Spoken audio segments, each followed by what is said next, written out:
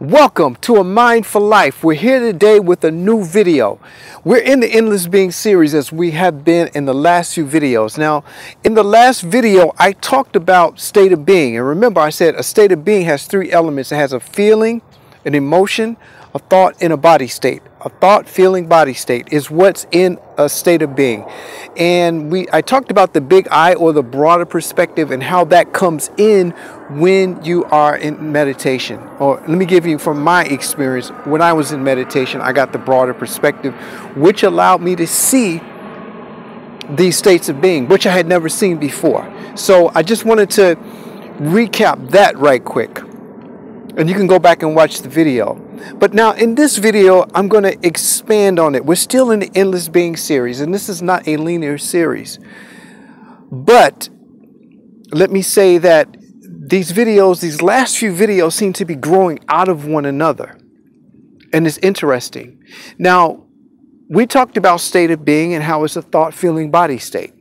So if I was in meditation and I thought about a situation that happened the day before, I will have a certain emotion, which means I'm thinking a certain thing, and there's a feeling in my body. I gave an example of maybe there was an argument that happened or a disagreement. So I'm in meditation and this comes in and I'm rehearsing the argument. I feel the feelings and I feel tension in my body, anger, whatever the case may be.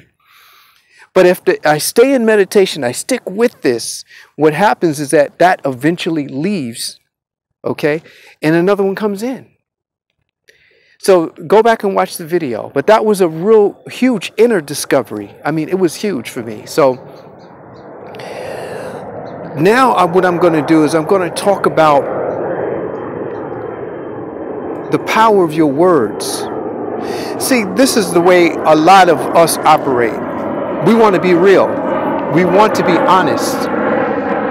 So if there's a situation and we don't feel honest about that, let me just use myself as example. Before this discovery, if I was angry or happy or whatever the emotion was, that would dictate how I would interact with the situation. So if I was, but in spite of a higher knowing of how I should react according to my higher evolved self. All right, and I'm going to unpack this. Let me give you an example. Say there's a girl in a relationship and another girl sees it. She's jealous of the girl that's in a relationship because it's the holiday season and she has a relationship, but I don't. I'm just putting myself in this position. I don't have a relationship. So I'm angry at the girl who has a relationship. I'm jealous, even though I don't want to be jealous. I don't want to be jealous because I know that that's not good, because it's good for people to be happy and prosper.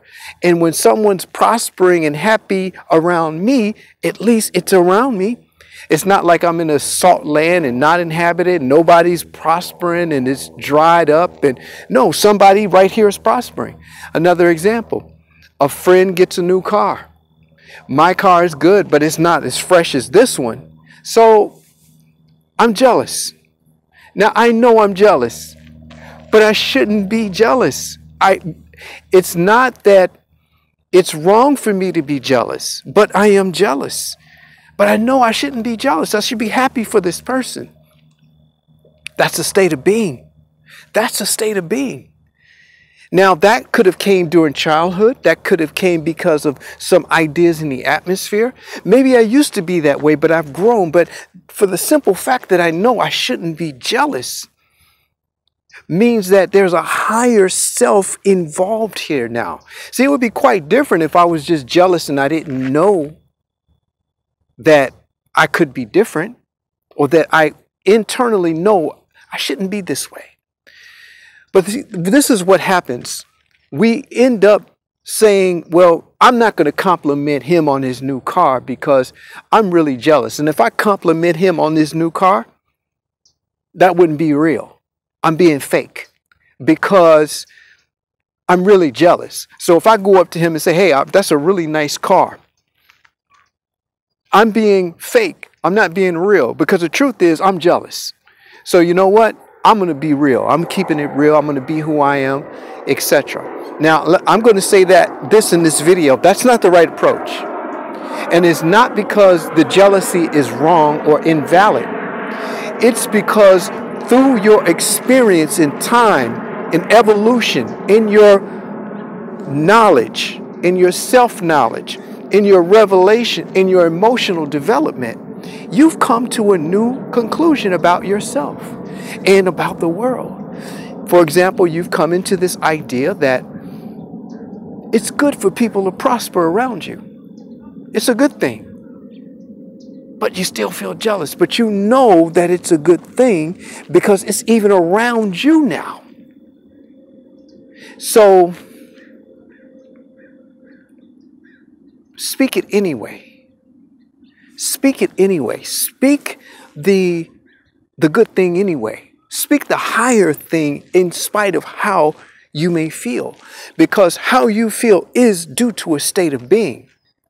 It's a thought, a feeling, and a body state. There's a body state associated with that feeling of jealousy, for example. It could be any feeling that you have outgrown, so to speak. In other words, you have a higher idea of it. And there's a body state that goes with that. Oftentimes, the body state doesn't manifest right away. We're not so in tune with that as we are the emotions or the thoughts. So the body state may show up later as an illness or some sort of kink in our health. So this idea that I don't really feel that way, so I'm not going to say that, doesn't reflect your higher self. It doesn't reflect where you want to go. See, when you are actually speaking these things, you're creating life.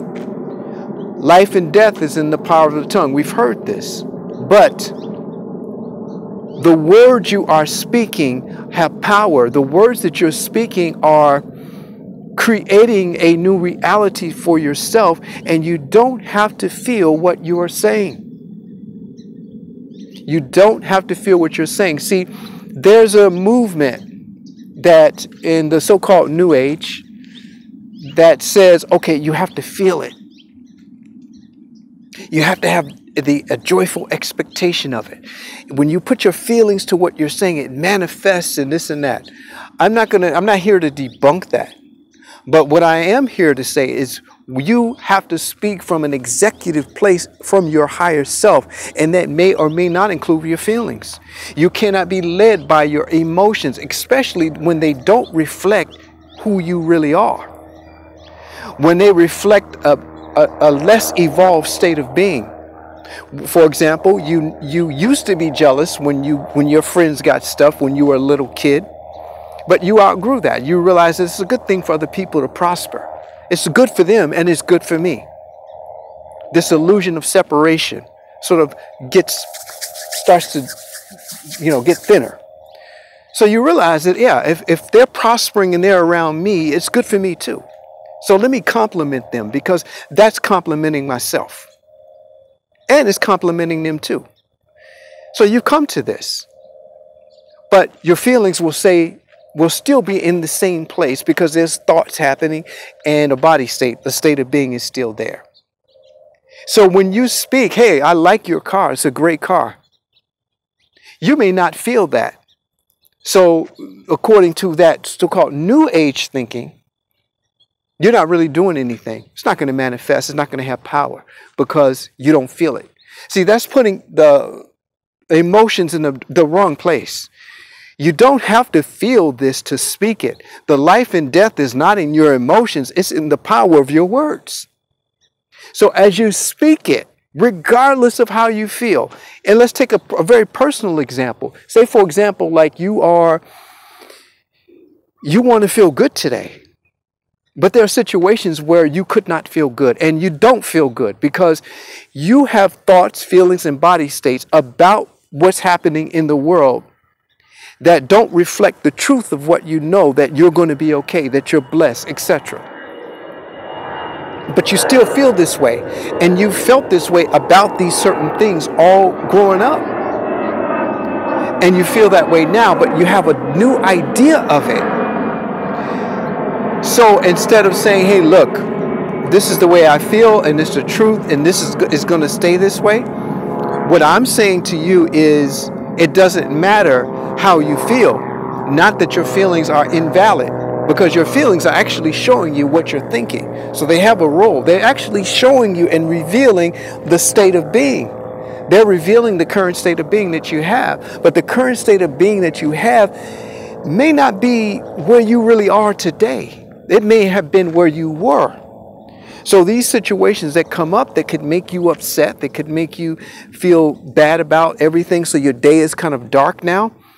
But there's a higher you that knows, wait a minute, this is just how I'm seeing this. Can I see this a different way? Can I see that this is an opportunity for growth?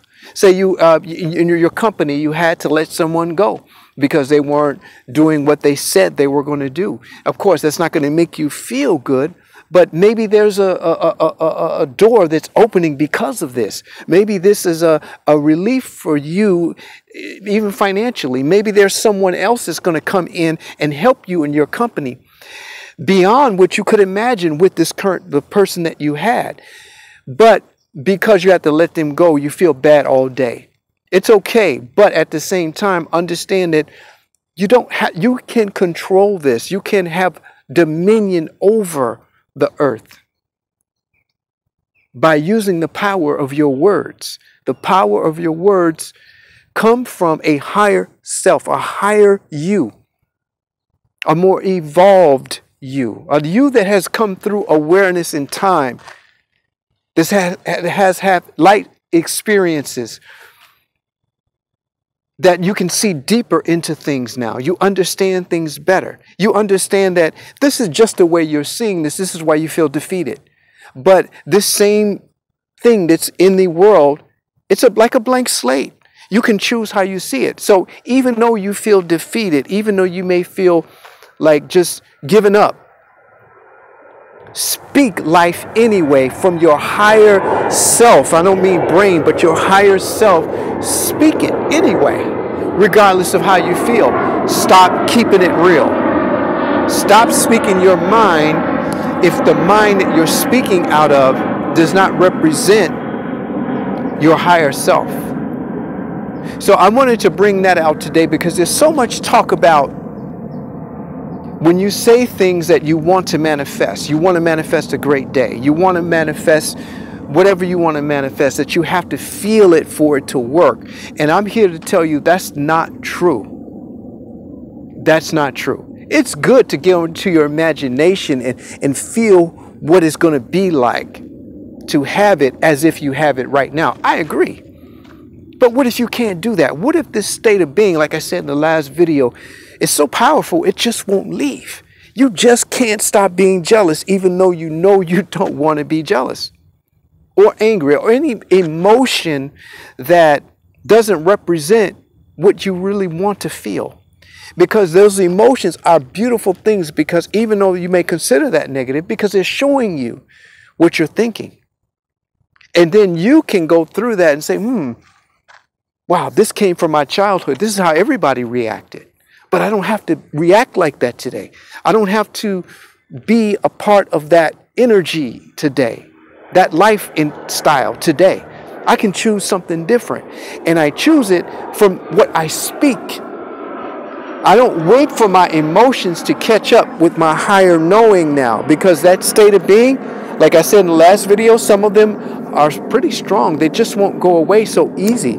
Some go and some come, and then some, your mind just keeps on that same subject, on that same thing, and now you have these emotions. It's almost like you're living it in the present, but it's just a state of being. So I wanted to give you that today in this Endless Being series. It's the power of your words. Not that emotions are not valid, because they are. Not because of what you feel isn't valid, because it is. But there's a higher you, isn't there? There's a higher you that knows a more prosperous way. Speak from that place. In spite of the mind or thoughts, in spite of what you may feel. Speak from there. Speak from there and just go on. Know that your words have power to transform.